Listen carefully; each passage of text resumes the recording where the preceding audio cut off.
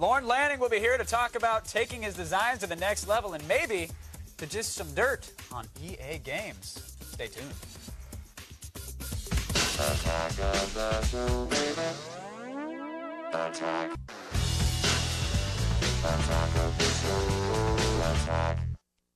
All right, our first guest is the creator of the hit series Oddworld. Need I say more? Please welcome Lorne Lanning to the show. Lorne, thank you for joining us. Thank you. First off, let me ask quite simply, what the hell? What is going on? Are you quitting the industry? Are you drowning kittens in a bucket? Are you lashing out at everybody? Are you going to go postal on EA? What is going on with you? Because I'm seeing reports all across the board with different things. Sure, and I appreciate you asking. Right. You're not drowning kittens in a bucket. We're not drowning kittens. Okay, just making sure. That was a Spong rumor. We got past that. Okay. And we've had therapy, and we're all good now. Good, good. But what is going on? Yeah. Well, what's happened is we shut down the internal development, the internal game production facility in San Luis Obispo. And there's a multitude of different reasons for that. But most importantly, we want to focus on a lot of new ventures. And when you're involved in game production today, if you run your own facility, you are absolutely consumed by that facility. Right. And it really narrows your options. And it's really an exciting time for us. And when Sherry McKenna and I started this company, we started it as a property development company. And that's what we want to do. And we want to blaze these properties across multiple forms of media. And when you look at what's happening in the world today, it's really an exciting time. Well, absolutely. So, but now the question here is that you said when you say something like that, like, hey, we want to branch out to other mediums, yeah.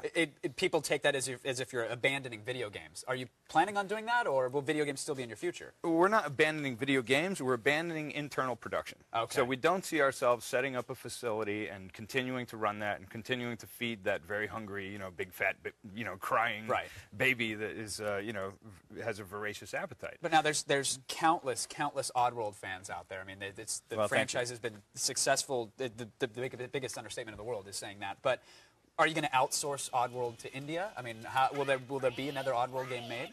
Well, that kind of depends. I mean, what we're looking at, a lot of our energy is on the Oddworld CG motion picture.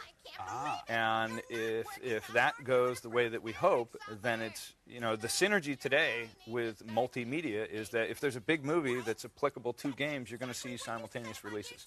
So a lot of our energy is focused on the motion picture, and if that happens, then you could see a lot of possibilities with an Oddworld game. But what we intend to do is look at more of the outsourcing models and co-relationships across the industry. I mean, we're storytellers, we're character creators, and we're innovators. That's what we do. We're not. There are people in the industry that build technology better than we do. We understand it. We've built some good stuff.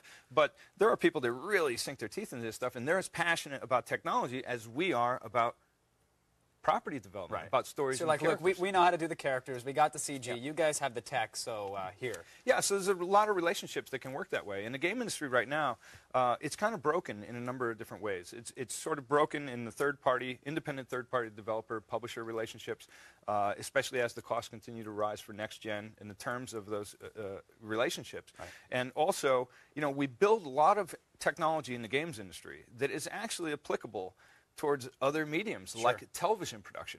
I mean, game engines today, with a little tailoring, could be made to revolutionize the CG television. Oh, yeah. I loaded up Half-Life 2, and I thought it was a movie. There were moments where I was like, this looks like an ultra-stylized movie. It's a great example of that. Right. And so I'm sorry. Yeah. I want to get to something else that I read in an interview regarding electronic arts. So you were talking about like the push or lack thereof for Oddworld Strangers.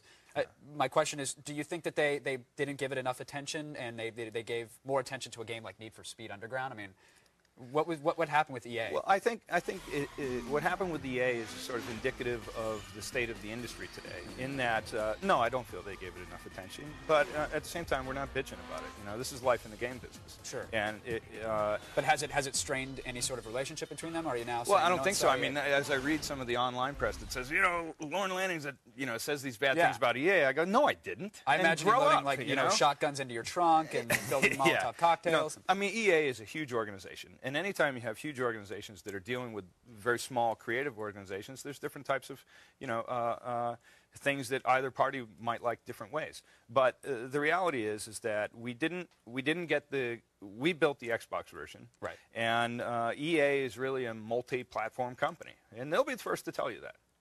So when it didn't work out with the PS2 conversion, they pulled out a lot of the support for bringing it to the market. Now, the way the marketplace is today is that if you don't have that visibility, if those guys in the stores don't know that this game is coming and aren't telling the buyers that this is really something to look forward to, and they don't have some, POP stuff to put up on the shelves and stuff, it's just not going to fly. And the game didn't. You need the guys on the phone nagging every caller saying, you can pre-order your copy of Oddworld, and then they're like, no, I'm just asking a question. Well, some of that, what it really takes is bucks, right? I mean, unless you're like BioWare, BioWare is a great example of a company that has a close community of people on the web, where they inform people that their new games are coming out. You can do that in a better way. But for the most part, it takes money to raise awareness. And that's why films have $50 million marketing budgets on them, And so those budgets got cut, and therefore Stranger didn't find his way into as many homes as we think he could have. But that's the reality of the game business, And that's one of the things that is that one of the reasons you think you're kind of straying away from it or branching out to other opportunities because of that reality? It's indicative of the climate of the game business today. And looking at that, if you look at yourself and you go, we tell stories, we create characters, we understand computer graphics, we understand filmmaking, we understand television. I mean, we came from television and film before we got into games, Sherry McKenna and I. If you understand those things and you take a look at the global entertainment media, the opportunities in digital media globally across films, television, and games, you kind of ask yourself, why am I dedicating all my energy to this single cause? I could be spreading it a lot more intelligently and probably be more gratified in telling better stories. And to us, that's what it's about. It's about the stories and the characters. Okay, now finally, real quickly, rumor has it you're working on some new technology that can help out other mediums. Can you care to talk about that a little bit? When we build game engines, we sink an enormous amount of money into them. We all do. Sure. And what we're looking at is tailoring those game engines to be delivery systems for linear CG television, even at HD quality. So when you look what's happening in the world, India, for example, and China, for example, we have these rapidly emerging middle classes. People are just getting TVs for the first time in their family heritage, except we're talking about 500 million TVs.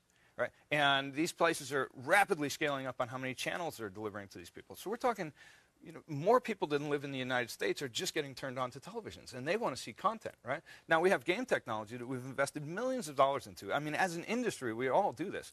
And if you understand some of the needs of television, you could be tailoring that technology to actually start creating the Hanna-Barberas, the Dekes, and the Sabans of the 21st century. Now, that's really exciting stuff, using game technology. But you have to understand games, television, film, and all those things to really synergize that stuff. And there's not a lot of people that do today. So there's huge opportunities there. And that's part of the reason why we're excited about freeing up some time to be able to pursue them. All right. Well, we're excited to see what you have on the horizon. Lorne, thank you so much for coming on the show and clearing that up. We appreciate it. Excellent. Still ahead, we take 3 lefts and a right, and somehow we end up smack in the middle of the urban art scene. And D-tipper Kevin Rose shows us all how to encrypt our porn. That's important. You don't want to miss it.